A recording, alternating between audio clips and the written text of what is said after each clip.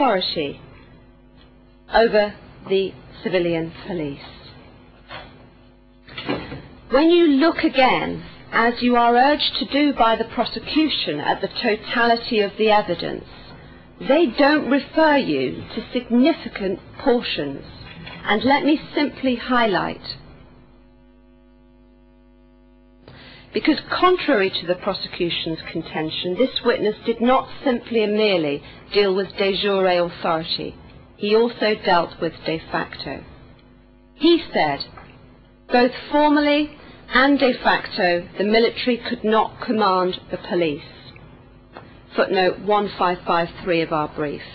He said the civilian police did not have an obligation to inform Čermák about the process of crime.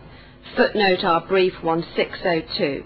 No authorization to manage police procedure. Footnote 1642. Even if Čermák said or expressed the view that something should be done, not expected that he would be informed about the action taken. Our brief footnote 1676.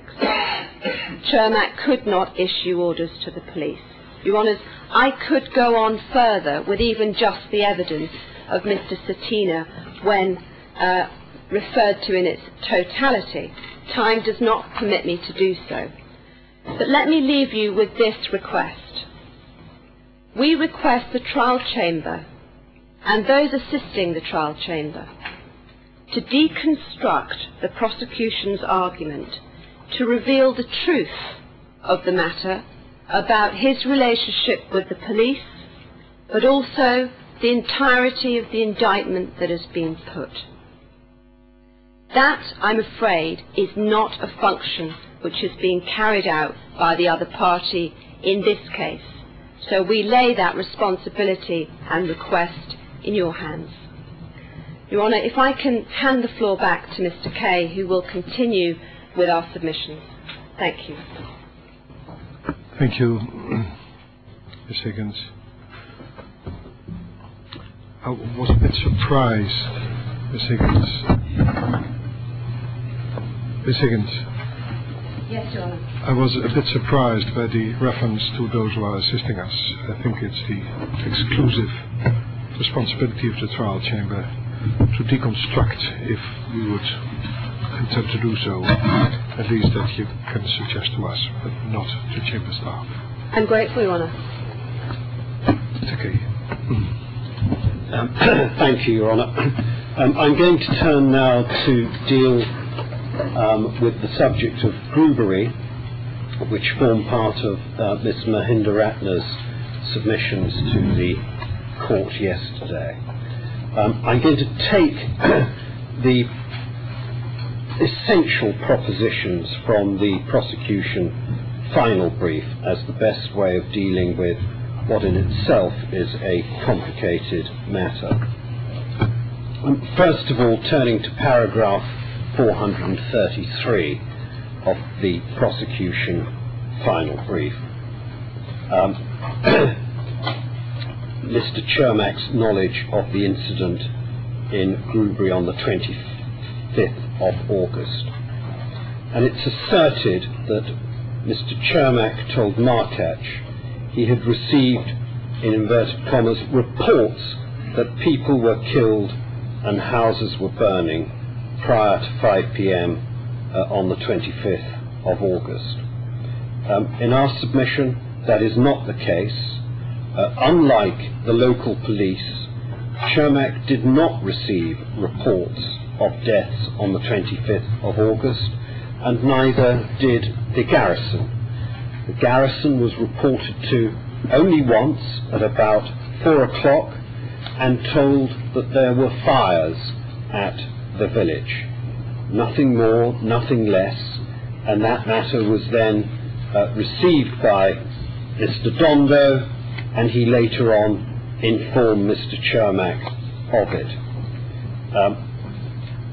It is contended through the testimony of witness CW3, footnote 1563, in fact, that the police duty service informed him of the deaths around that time, and therefore that is how he knew of the matter. It was not Mr. Čermák that informed him of such detail. There is no link between the knowledge of the police on that day, the 25th of August, and Mr. Čermák's knowledge on the 25th of August. They, in our submission, received independent reports. Mr. Čermák's interview is quoted, footnote 1564, in which he said, "They were telling me there were killings, there were burnings in Grubery." And that reference there at Exhibit P2532, pages 66 to 67, is a clear reference to the UN TV interview on the 26th of August, not the 25th of August.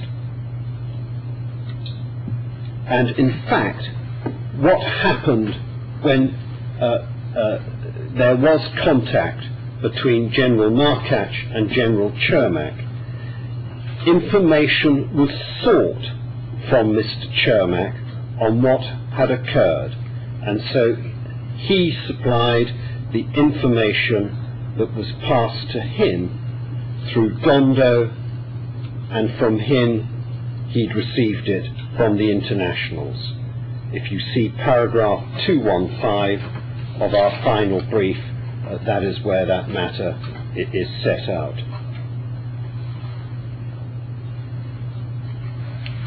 In fact, some of the evidence within the footnote cited by the prosecution, footnote 1557 of paragraph 432, concerning Mr. Flynn's testimony, that he only informed Mr. Čermák apparently of burnings, not deaths.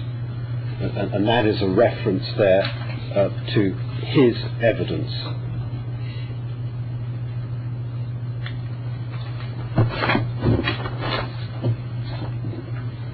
Let's turn now to what was the central thrust of the allegations yesterday, that Čermák somehow prevented an investigation by the Knin police.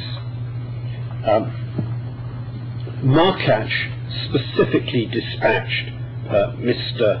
Sačić to find out what was happening, and it was he who went down to Knin and started to make inquiries, and first was looking for Mr. Romanic, who was the local police commander.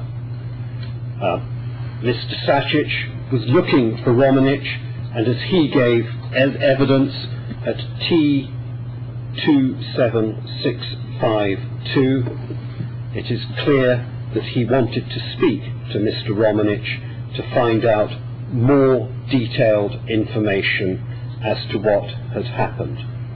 The clear thrust of Sačić's testimony, and Your Honour, I'm mindful that I should be in private session. We move into private session. My apologies.